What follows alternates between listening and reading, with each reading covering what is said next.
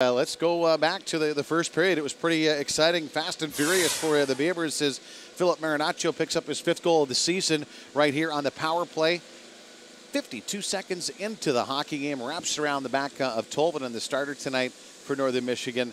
Not much he could do about that one. And then at the 3-minute mark, Marinaccio turnover at center ice. Brendan Harms.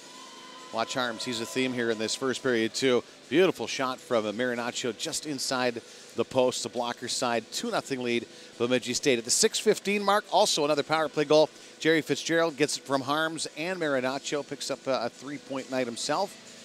Harms not done quite yet as he feeds Arntz. Shorthanded here. 4 assists tonight for Brendan Harms. First 4 goals. Huh? Not bad at all.